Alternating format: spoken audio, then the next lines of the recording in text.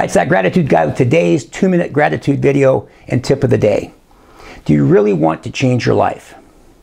How many of you wish you could improve your day-to-day life in some form or fashion in the future? Last week we talked about how many people seem to be unhappy. So how can you change your life? What is your greatest asset? Well, I don't think it's your car, your home, or your bank account.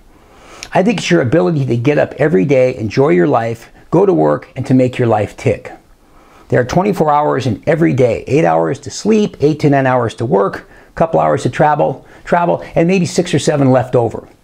Would 10 or 15 minutes per day help change your life? And would that be a difficult amount of time to invest in yourself?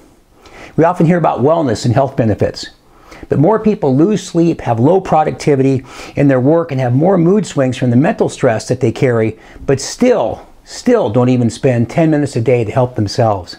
I think the easy button has become the American dream, which is usually that was easy. In some pill. Take a pill. But you know what? You can't learn to ride a bike sitting in a classroom. You need to practice each day. Fall a few times, get up, keep doing it until you have it. So try a gratitude journal. They might just work. Now the gratitude tip of the day. What can you eliminate from your life that will give you 10 minutes extra a day to write in the gratitude journal?